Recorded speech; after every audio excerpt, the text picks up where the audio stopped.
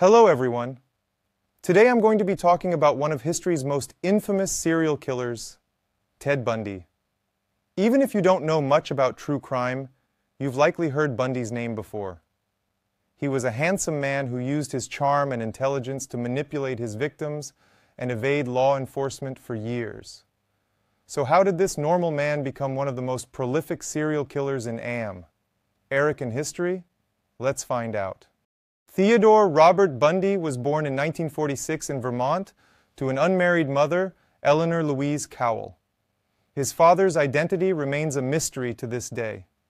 For the first few years of his life, Bundy lived in Philadelphia, believing that his grandparents were his real parents and that his mother was his older sister. Eventually, Bundy discovered the truth. However, when or how this happened is unclear since Bundy told different stories. Bundy had a turbulent adolescence as he struggled to come to terms with not having a steady father figure. He became fascinated with violence at a young age, consuming violent pornography. He also exhibited disturbing behavior like peering into people's windows and stealing.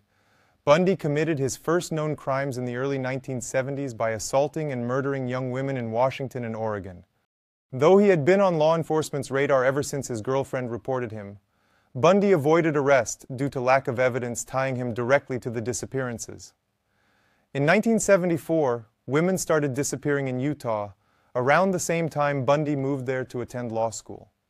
Bundy traveled between Washington, Oregon, Idaho, Utah, and Colorado to prey on young women. Using charm and fake injuries or disabilities, he would lure his victims to secluded areas where he would sexually assault and murder them.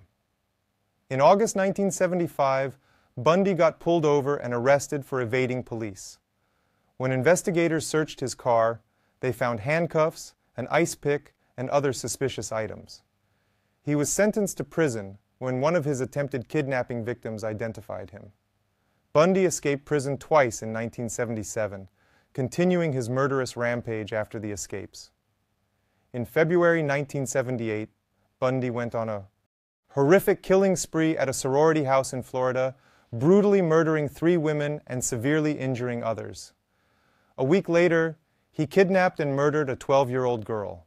After more rampages throughout Florida, Bundy was finally recaptured in 1978 and convicted for his crimes, receiving death sentences in 1979 and 1980.